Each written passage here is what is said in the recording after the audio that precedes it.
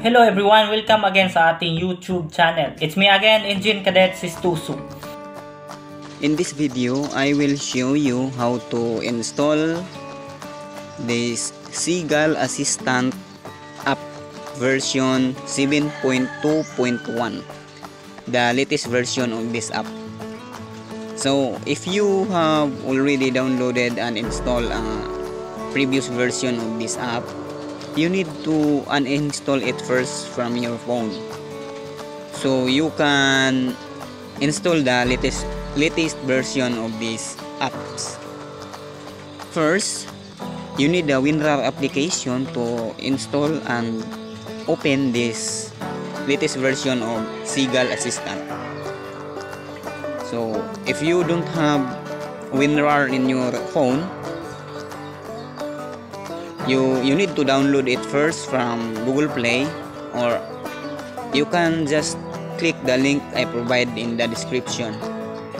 Click the link or open the link to download the WinRAR application and then install it.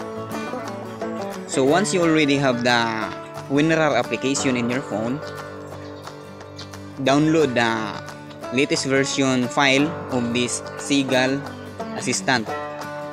So let's download it from, I will put a link in the description so you can directly open the link there. Just visit the link in the description, open the link here inside the Google Drive. Just press the down arrow, the download arrow at the above the here. I already downloaded the file, so I will not do it again. So just press here, then it will start to download automatically. So let's back. Once you already download the file, open it, open the WinRAR application in your phone. Open and go to menu, device storage,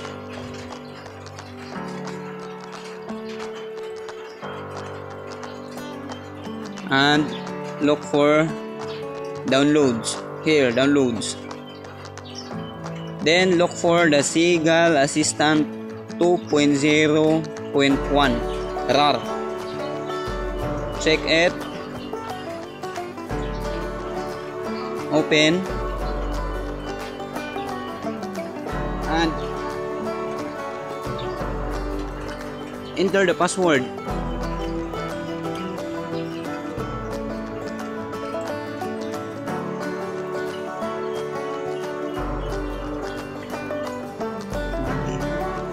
So Mariner's Guide 246.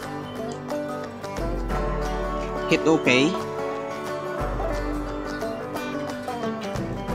For your security, your phone is not allowed to install unknown apps from this source. Go to Settings. Just allow unknown apps to be installed.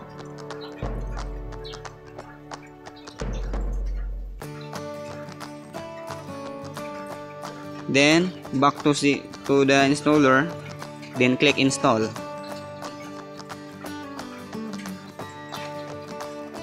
Installing, just wait for a while. App is installed. So done, you already installed the Seagull Assistant app, latest version, the 7.2.1 version. So let's open. Congratulations, you already successfully installed the latest version of Seagull Assistant. So thank you for watching.